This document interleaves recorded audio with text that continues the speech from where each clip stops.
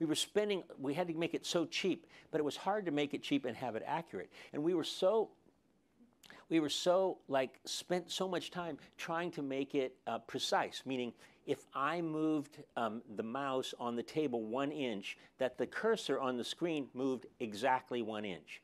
We spent a lot of time doing that. And then as we started to test it, we realized it doesn't matter.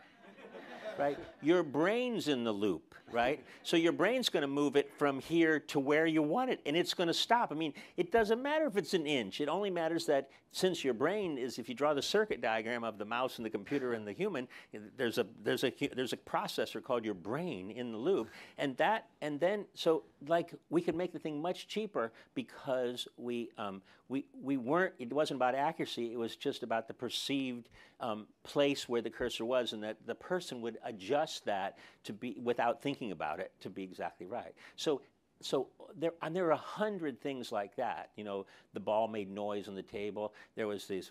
In those days, I explained to my students when I give the mouse tray.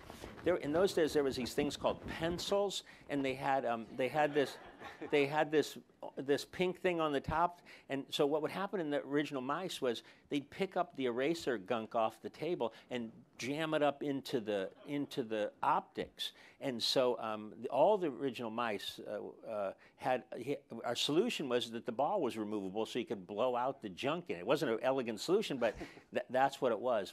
That's the reason the ball's removable, because it would pick stuff off the desk. So anyways, there's lots of stories about the mouse, but that's the kind of how we got going on it.